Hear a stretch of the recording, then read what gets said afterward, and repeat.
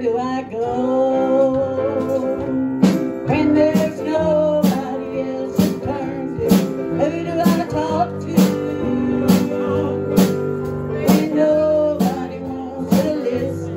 Who do I lean on when there's no foundation stable? I go to the rock, I know He's able. I go to the rock. I go to the rock of my salvation. I go to the stone that the builders rejected. I run to the mountain and the mountain stand by me. When the earth all around me is sinking sand, on the priceless solid rock I stand. When I need a shelter, when I need a friend, I go to the rock. Now where do I go when the storms of life are threatening? Who do I turn to when those winds of sorrow blow? Is there refuge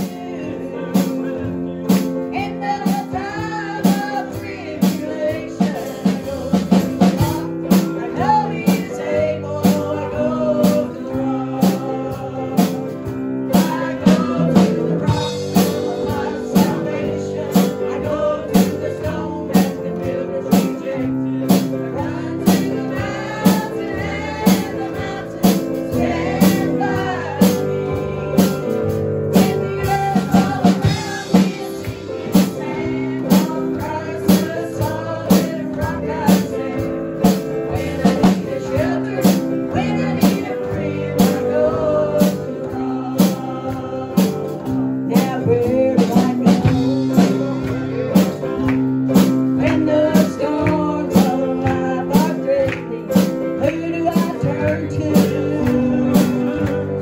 when those winds of sorrow blow? Is there refuge in the time of tribulation? I go to the rock, I know He's able. I go to the rock. I go to the rock of my salvation. I go to the stone that the builders rejected. I run to the mountain and the mountain stand by me. When the earth all around me is sinking sand, on Christ's solid rock I stand. When I need a shelter, when I need a friend, I go to the rock.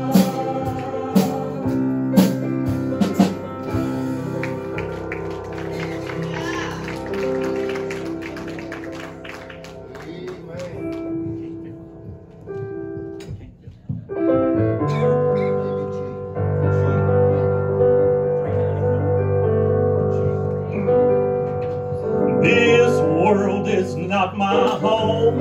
I'm only passing by. My treasures and my home are all up in the sky. My friends and loved ones waiting, who trod this way before, and I can't feel at home in this world anymore. Oh Lord, you know I have no friend like you. If heaven's not my home, dear Lord, what would I do? The angels beckon me from heaven's open door, and I can't feel at home in this world anymore. In that eternal land, there is no dying there. The saints their victory shout, and Jesus' name declare. The Savior I will praise, who all my sorrows bore, and I can't feel at home in this world anymore.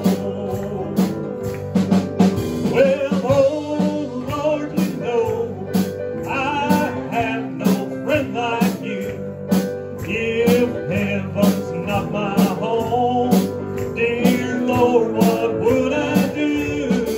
The angels beckon me from heaven's open door, and I can't feel at home in this world anymore.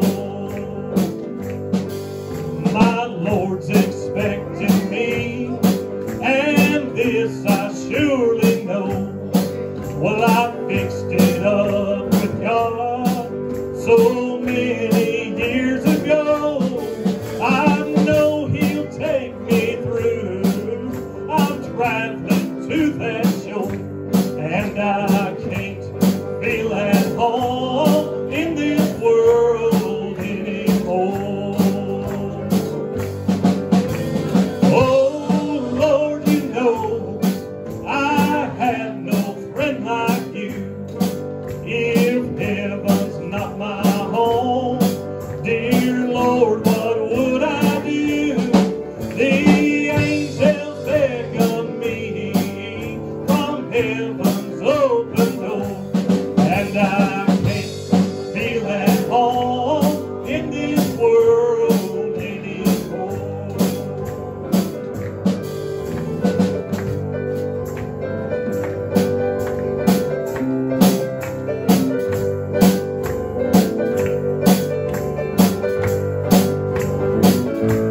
I think this next verse talks about the time we're living in right now.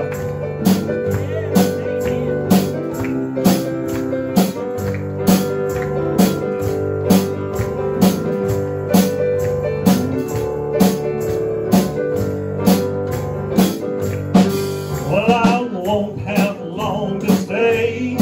My work is nearly done.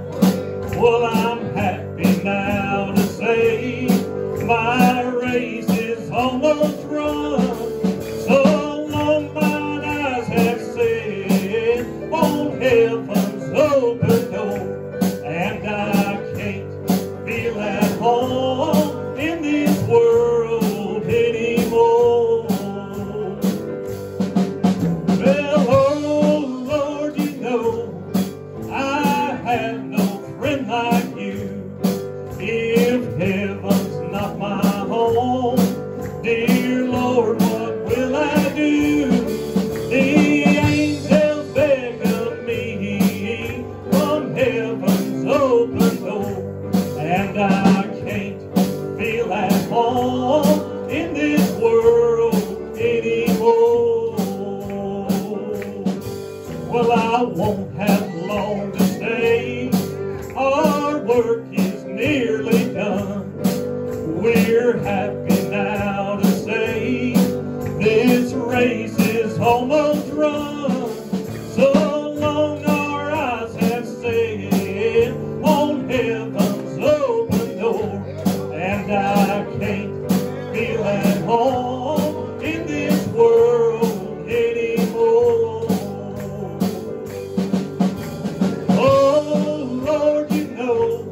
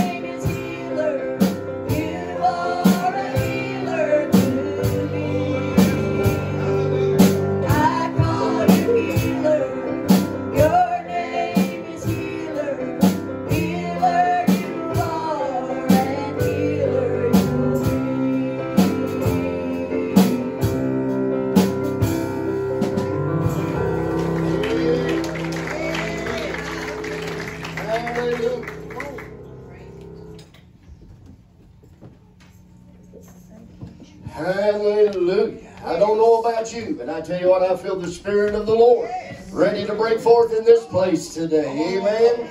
Hallelujah. I tell you, anytime we exalt and glorify the Lord, He will come into our midst. The Bible said He inhabits the praise of His people. Amen. Give Him a good hand clap of praise and worship in this place. He's a great God today, and He deserves all of our praise and our worship today. Amen.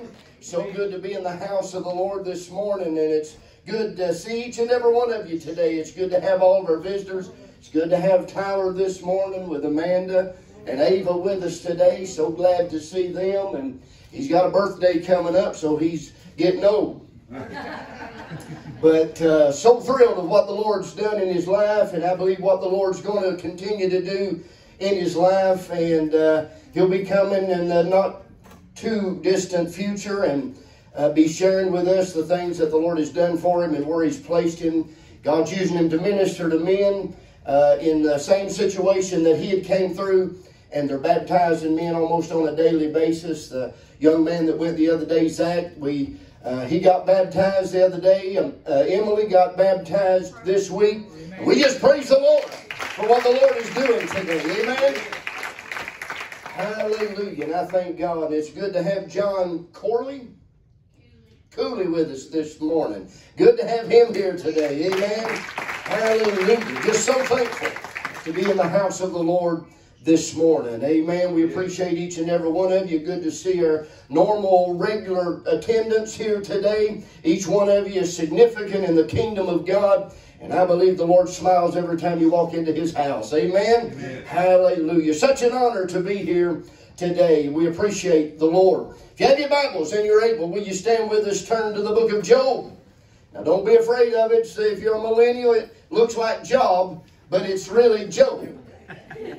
You don't got to be afraid of it. Just a little funny there. It's all right. We live in a serious society, boys. You got to be careful. You joke and they get mad at you. But the book of Job, that's about middle ways of your Bible, right before the book of Psalms. We'll read a little portion out of 32 and then 36. I'm going to make a whole lot of sense to you. I really didn't even want to read these scriptures, but with the thought that I want to think about this morning. Hey, the Lord's calling. Hold on. He's got a word for us.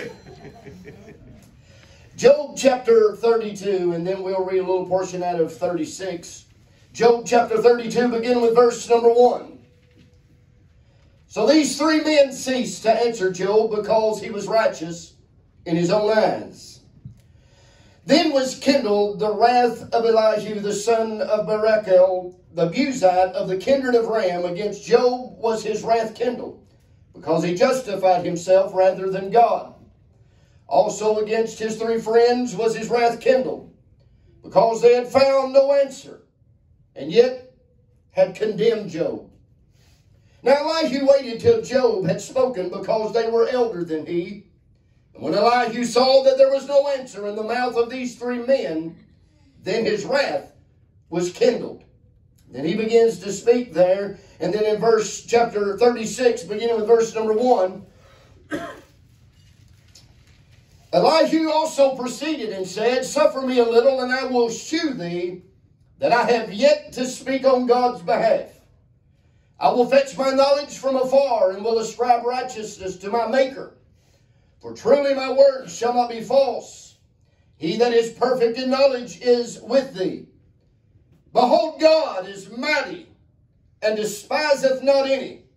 He is mighty in strength and in wisdom. And the church said, Amen. Amen. You can be seated this morning.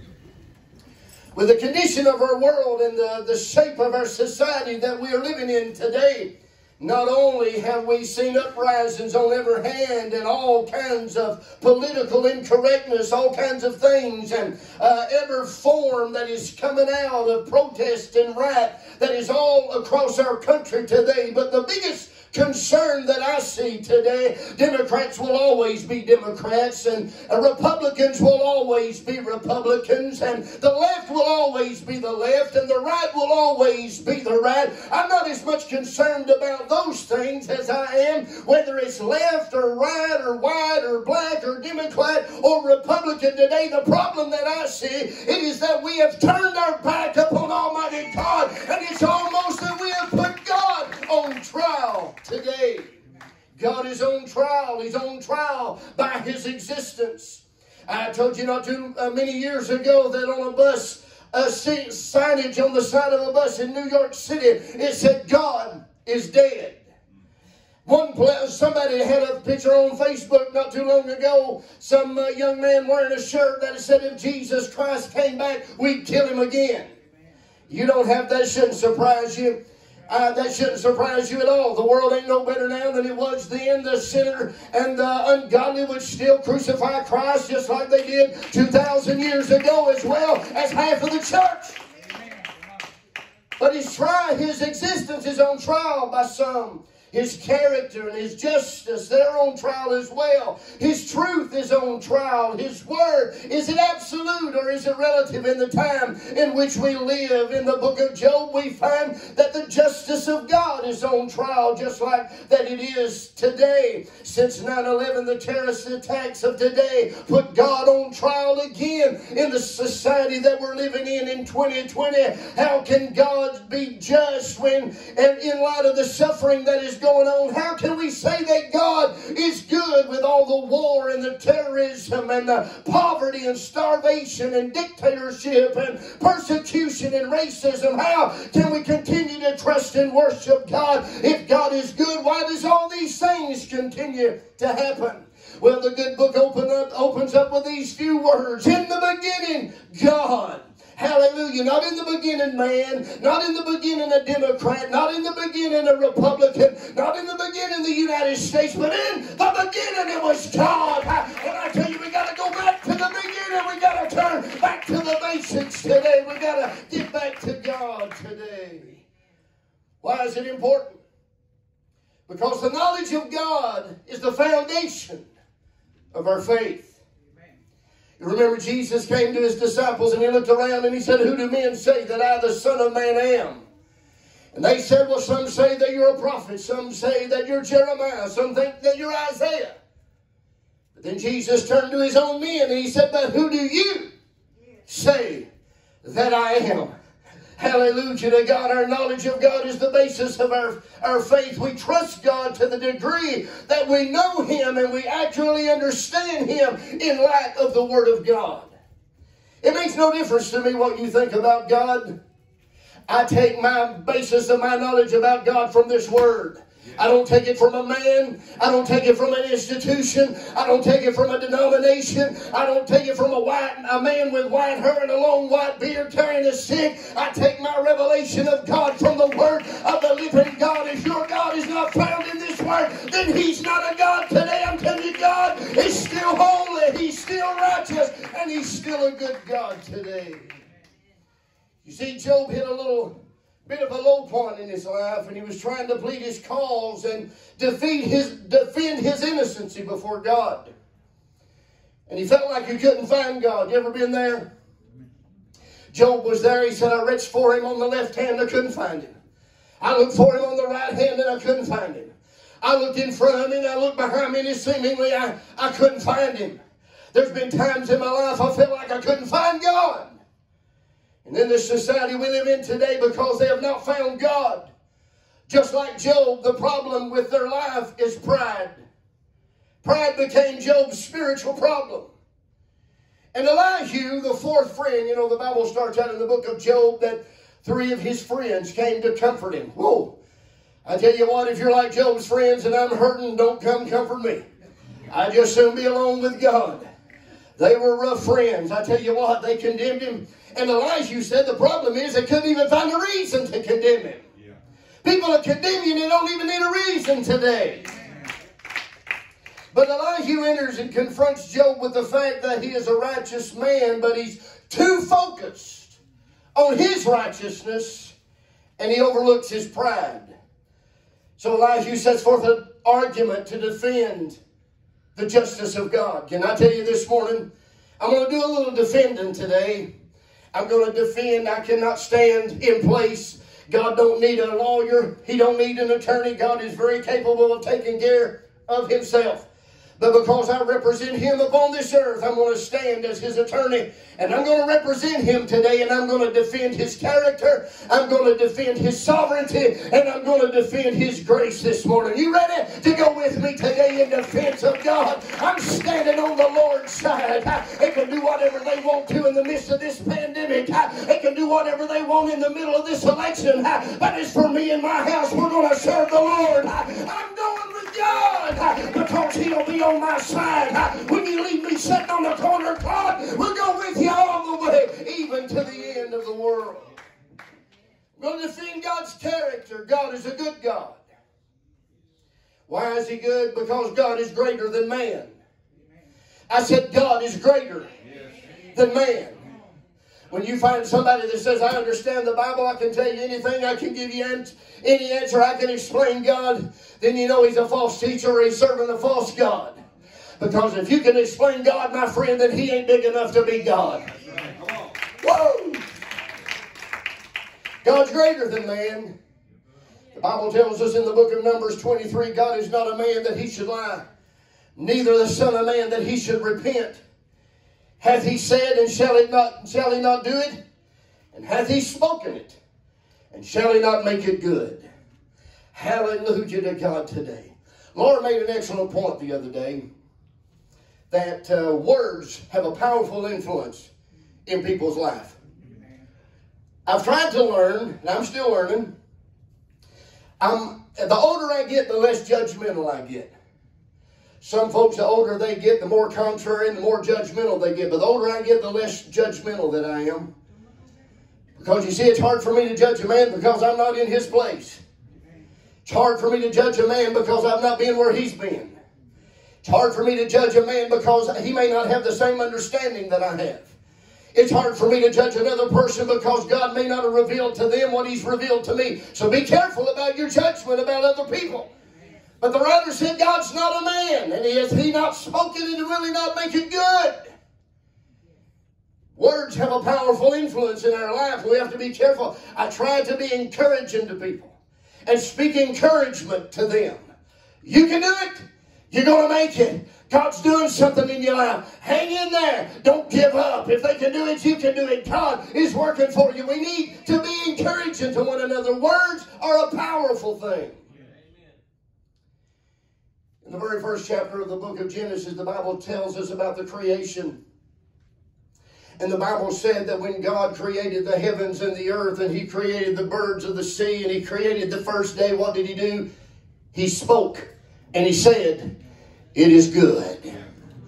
It is good. It was the Word of God that spoke to that creation. And everything that He spoke, it was good. And I believe He's speaking into people's lives today. You notice the Bible said that in the beginning God created the heavens and the earth was without form. Verse number 2, and the earth was without form and void, and darkness was upon the face of the deep. The Hebrew allusion there is that the Word, and when God created it, it became empty and void. I'm not going to preach to you what happened because I don't know what happened there. But apparently the earth became void, it became empty, it became dark. But God said, "Let there be light." And there was light. Can I tell you today, a lot of people's lives are void and they're empty today. But God is speaking a word today, and He's speaking light into people's lives today. Woo! Pardon me if I get a little beside myself. It may not feel out there what it's feeling like up here. But I tell you what, there's a furnace underneath my feet this morning. God is greater than man. That's why I want God in charge of my life. That's why I want God in control of everything that I do. Because God is greater than man. But not only is God greater than man, God is love. Now all this New Age group ought to say, hallelujah. Because that's the only way they see God. It's just a little some powder puff God just going around loving everybody. No matter how you live, what you do, curse His name, use it in vain, He just loves everybody. He's too weak to do anything about it. But when I talk about love, you can ask Tyler, love's tough. Love's tough.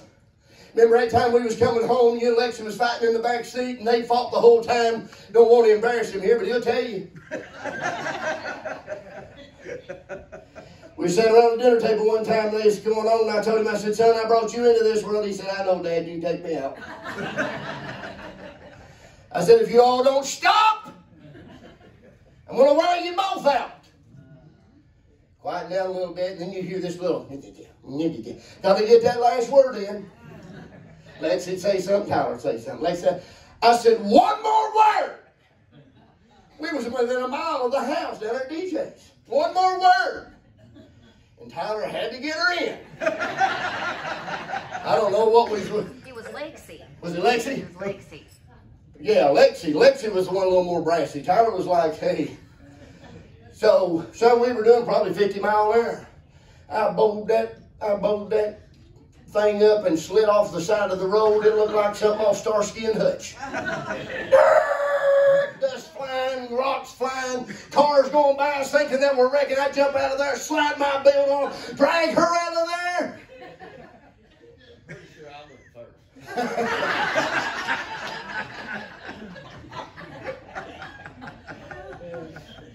You know, love's tough. Love's not squishy. It's not childish. Love's tough. As somebody that's married, if they're in love with each other, they got to put up some garbage, got to put up with some tough stuff. But love is tough today.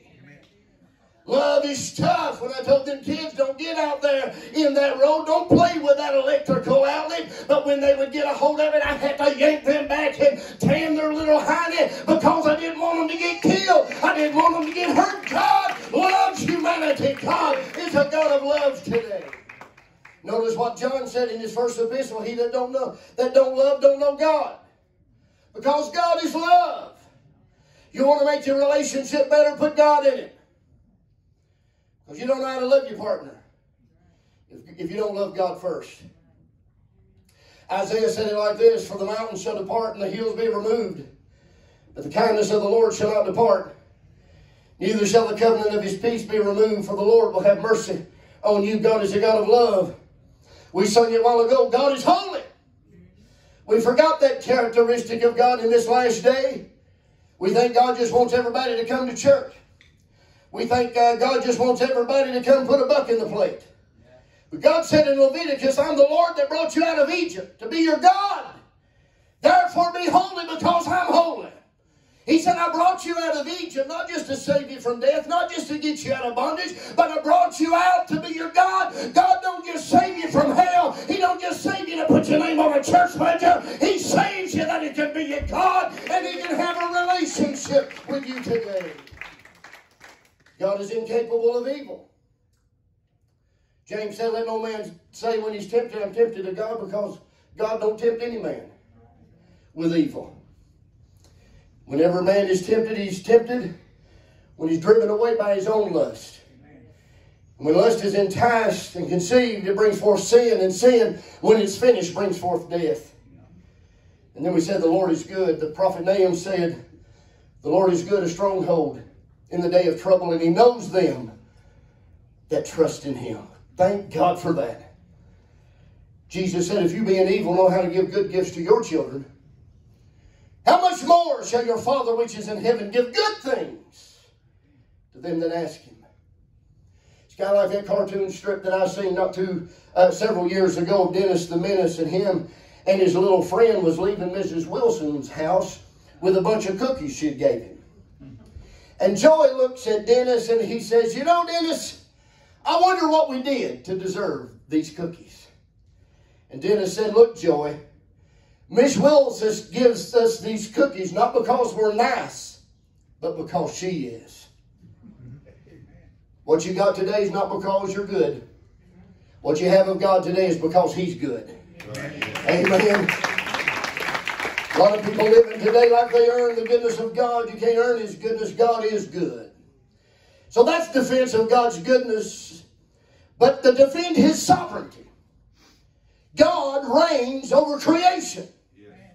I don't know what these political figures think that they're doing, and they play around with the laws and all these executive orders and trying to force people to do things that are unconstitutional in this country. Other countries living under dictatorship. I don't know who they think that they are, but God is ultimately in control. They don't move a finger without God allowing them to pass the pen. I'm telling you today, God is in control of our world.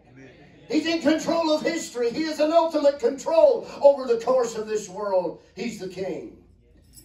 The psalmist said in Psalms 103, the Lord prepared his throne in the heavens, and his kingdom ruleth over all.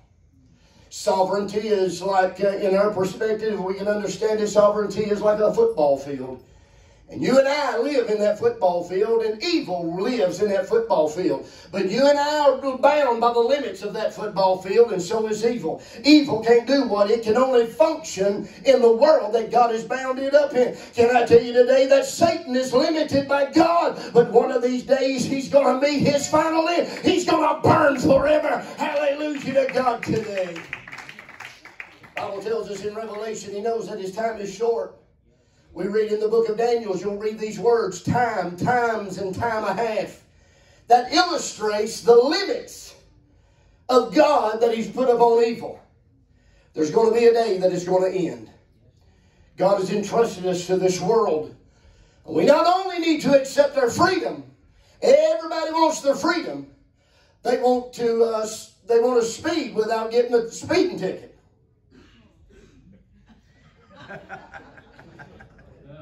Figured I'd give Richard his due. I've slowed down a lot, Richard. And I've not got a ticket in a long time. Not because they ain't caught me. But I've really slowed down. I try to maintain the speed limit most of the time. Laura. But not only do we need to accept our freedom, we need to accept our responsibilities and our accountability. Everybody wants the freedom of God, but they don't want to be accountable to Him. Everybody wants the freedom of God, but they don't want to be responsible to Him. But to accept freedom from God, if you want God to set you free, then you've got to accept the accountability and responsibility that God set you free. You remember the story when Abraham Lincoln was assassinated. Horrible day in history. The nation went into mourning, and there was confusion and despair and agony going on in New York City. A crowd had got together to express their sorrow for this great leader and their concerns about the future. And it was totally chaos until a man climbed up on a ladder when he could get above the crowd, and he shouted 3 times, "The Lord reigns over Washington." And I tell you, we can stand up and shout that today. The Lord reigns over Washington. The Lord reigns over Washington. I believe He's still in control today, and I'm glad that I'm one of His. God is a sovereign God, and He's in control of this whole world today. And then in defense of God's grace. How do you defend God's grace? Well, I go all the way back to the beginning of creation. The Bible said that He created man. And then from man, out of his side, He pulled a woman. And out of that man and woman, He pulled a family. And out of that family, He pulled a society. But when Adam and Eve sinned, God didn't destroy the world. He could have. But He extended His grace. Hallelujah. Even before physical Calvary. Even before physical Calvary. Now, why do you say it like that? Well, if you're having a theological conquest, you ask me after church, we'll get into a theological discussion about it. But when Adam and Eve sinned, God didn't destroy the world. But He gave them grace to handle it. He gave them grace to handle it so that He could continue the human story. And that's why we're here today. We're here today because of the grace of God. We're here today because of the grace of God. The world may say, well, how can God be grace and how can God be love with all the things that is going on in this world? Such is the story of our life as the world turns. We live in an imperfect world. And God desires to deliver and to bless those that will seek His face.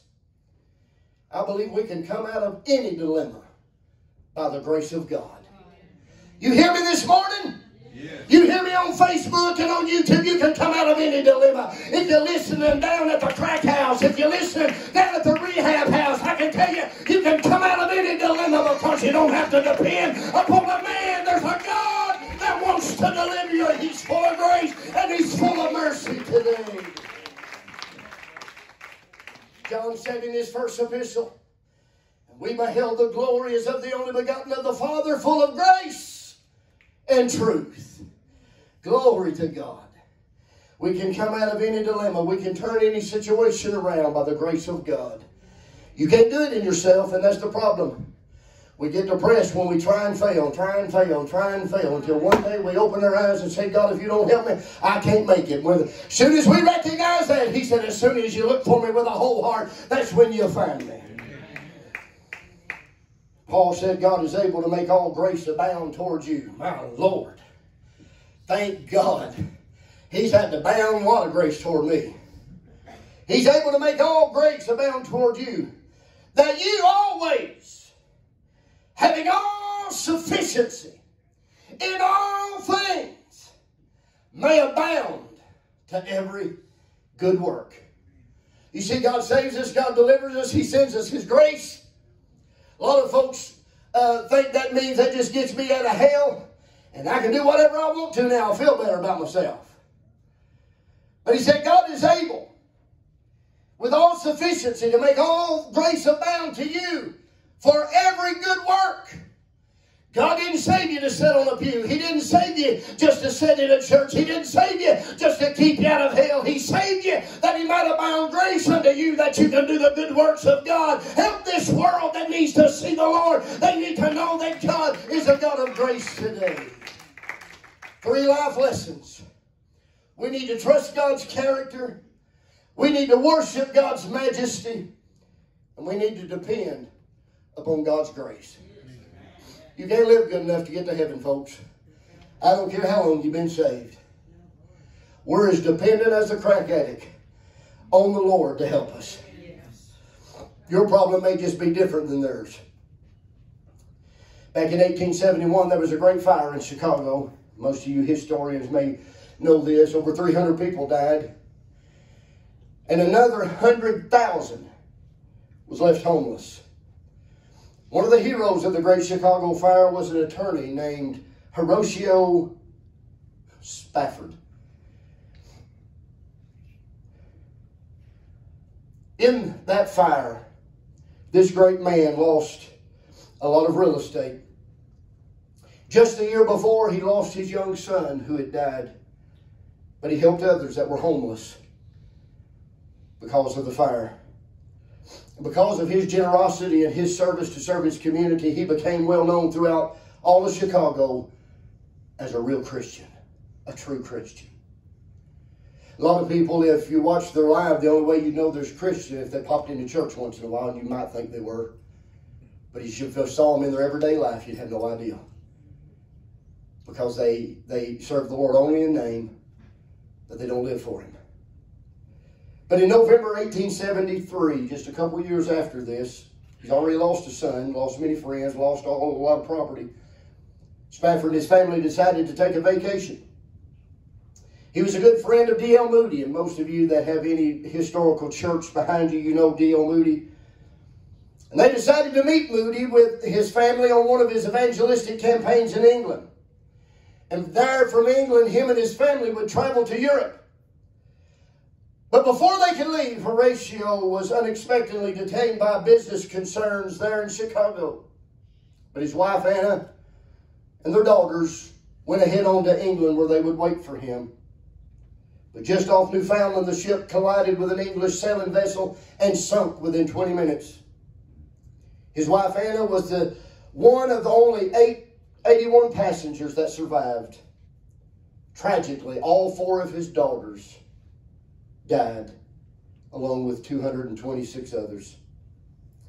Anna Spafford's heartbreaking telegram to her husband simply read, "Saved, alone." He immediately set sail for England to join her, to comfort her, and as the ship that he was traveling on passed by the location where his daughters drowned, Horatio Spafford sat down and wrote these words: "When peace like a river attendeth my way, when sorrows like sea billows roll, whatever my lot, thou hast taught me to say, it is well with my soul." Some of these old songs, folks, they ain't like songs today. People write songs today to make a hit. They write songs today to make a gold record. They make songs today to plea for your attention, that they can get your money and get high on the charts.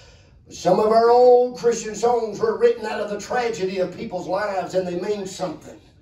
Hallelujah to God. What are you saying today? I'm in defense of God today, and I'm going to be like old Job was. Job said, I've done everything that I know to live right, and I've tried to live right before God. And you'll read on in the 38, 39, 40, 41, and 42nd chapters of Job. Job has a conversation with the Lord, and Job, the Bible said, then the Lord responded to Job, and he said, Job, get up, stand up and gird up your loins like a man. You questioned me, and now I'm going to answer you. Where were you at when I laid the foundations of the earth? Where was you at when the stars began to fall from heaven? Where was you at? Can you meet out the heavens with the span of your hand when Pleiades? Can you today tell me the measurements of the earth? Can you tell me where the snow and the rain hide themselves?